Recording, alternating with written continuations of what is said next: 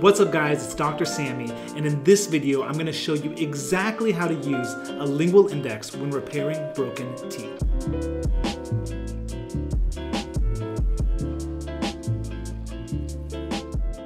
So I think the best way to do this is to jump right in. The first step is to create a matrix, and you do this by mixing your putty system together and adapting it to the lingual surface of the broken teeth in question.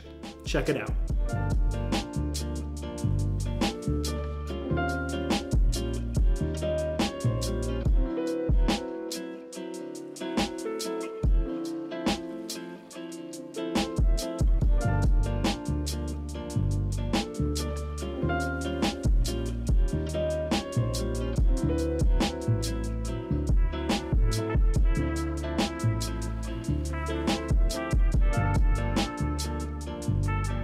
As you can see, we have awesome adaptation of the broken tooth and the teeth adjacent to it, so we can take the matrix on and off with ease. The next step is to cut back the excess material and recreate the tooth's natural contour. This means reestablishing the incisal edge length, as well as recreating the marginal ridge.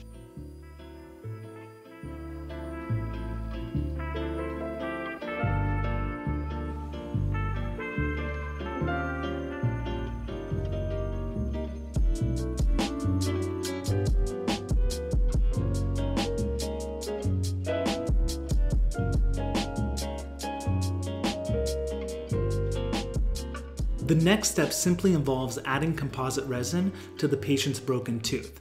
And the easiest way to do this is to add the composite resin to the matrix and then transfer it to the patient's tooth. This makes it easier to work with the composite resin, and it avoids you having to deal with too much excess all over the place.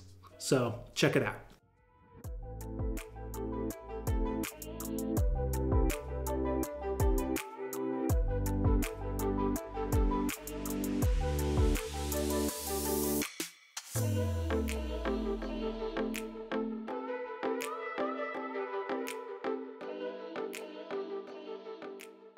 As you can see, we have a thin lingual index that we can now start adding layers of composite resin to.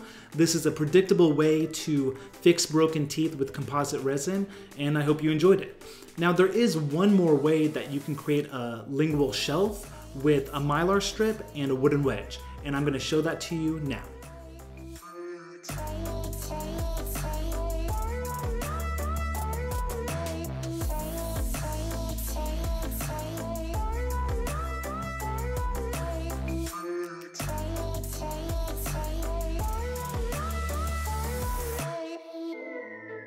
Now this method is actually way more technique sensitive than the first method because you have to position your finger in the mylar strip in a way that gets the lingual architecture perfect. This involves an even pressure where you put your finger on the natural tooth and the mylar at the same time. If you don't do it right, then you're gonna have a big divot in the composite, or you're gonna have way too much excess material. So it's a hard technique to master. Either way, I really hope you guys enjoyed the video. I actually got a lot of questions on this particular concept, and I hope my videography technique helped those of you out there to really visualize how I do that. The next video is gonna be a crown preparation tutorial, and it kind of goes through how I design my crowns every single day. So that's coming up, and I'll probably drop that next week.